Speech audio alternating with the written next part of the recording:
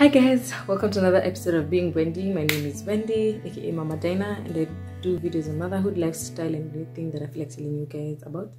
So if you're new to this channel, make sure you hit that subscribe button and hit that bell button to get notified every time I post a video. So this video, I really tried to think about how am I going to do this, in the past few days, and it's Sunday night and I need a video to go up on Monday morning. However, I've not so this video is just going to be the truth, my truth, and it's very raw. I'm going to try my best not to cut it too much so that it can just be as real as possible. So many times as a young mom, you feel like there's too much pressure around you, too much pressure to do things right, too much pressure to win in every field, too much pressure to be the best.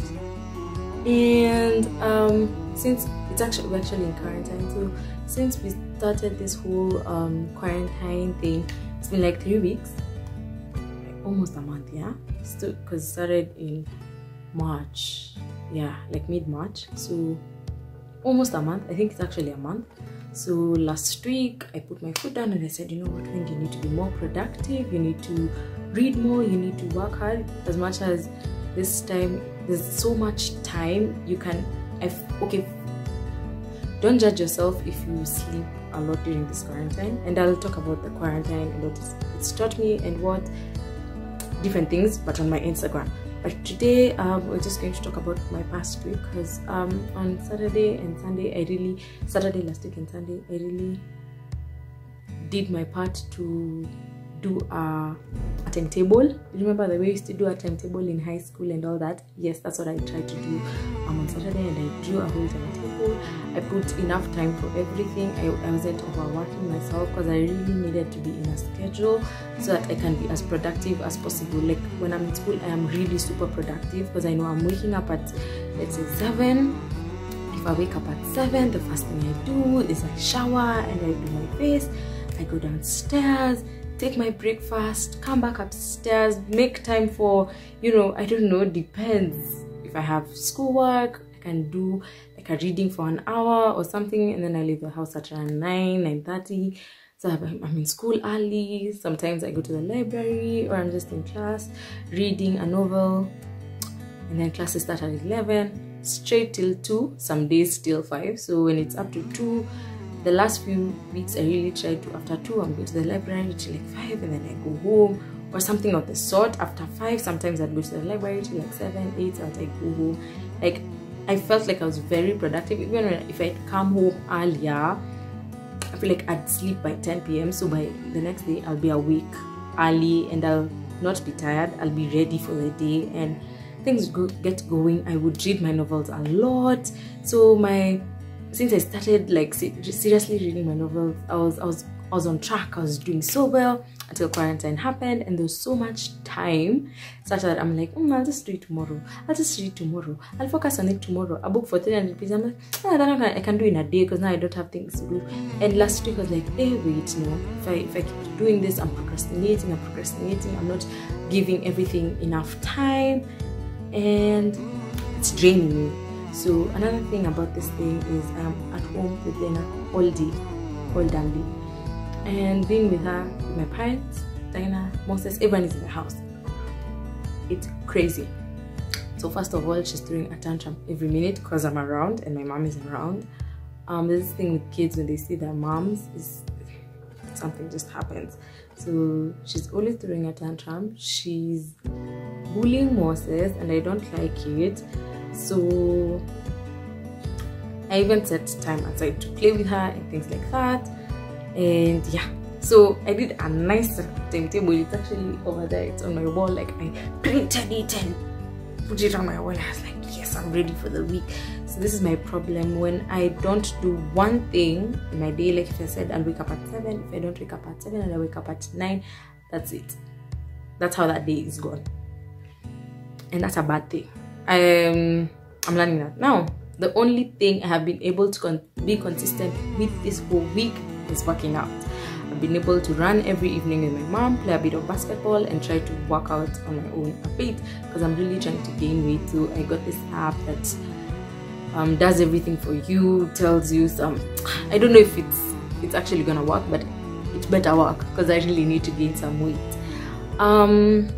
Yeah, so it tells you how much calories you need to take in a day, the kind of exercises you need to do, and they're not too strenuous because they tell you what level of fitness are you at. Are you starting, are you kati, or are you like a pro? So they do that, and then they ask you if it's equipment you need and all that. I will put the link to that app down below, but I've just started using it, so I cannot tell you if it's good or not. Yes, so yes, I've not followed up on anything aside from working out, and so I should give myself, but no, that's gosh, it's a good thing that I've been able to work out because I was very, very lazy, and what motivated me to work out is everyone in my house was kind of fit, and I was the only one who's not doing anything physical, and I realized that's not good. And it's also a good time to take my child out and play with her, so we spend a lot of time riding bikes together and things like that. So it's really good for even for Dina, because Dina is a really she's an outdoor kind of child. She loves activity and all that. Yes, so everything else apart from the working out has failed, like seriously failed. I've not been able to read, I've not been able to touch my novel, and that's the truth. Like it feels like on Saturday I just sat down because I'm supposed to be like every weekend look back at my week and think about it and write what I've been able to achieve and things like that. I want to be really accountable for my actions, and I looked behind, I'm like, yo, I've done nothing. I've literally done nothing this whole week, and I'm beating myself up about it because, to be very honest, as a woman, as a mother, a single mother, I don't think I have the space and chance to be mediocre in any way. So I'm actually beating myself up right now, like legit. I'm disappointed in myself. I have not been able to sit down and create content all week. That's why I've not been posting the whole week on Instagram. And I had done a whole content calendar for the week and things like that. And yani, my week was supposed to, and yani, I just feel that like if I don't wake up, my day is freaked. And the funny thing is, I'm not a series person. I'm not a movies. I'd watch one movie in a day, or one movie in like 3 days. I barely watch Netflix. So you wonder, what was I doing? And it's also partly because I don't know what to blame it, but I'm just taking the blame because it's me. I've not taken responsibility. I've not tried to I'm not punishing myself enough. Okay, not like, I don't know how I can say it, but I just take the blame, and I know I need to do better. So hopefully this week I'm going to do better, and I really feel bad, and I don't feel like this next week. So again, it's okay to make mistakes. It's okay to let yourself down every once in a while, but the important part is getting up and doing the work. And I think that's what I'm going to do from tomorrow. So I'm getting up and I'm doing the work, and hopefully I'll be able to record that for you guys.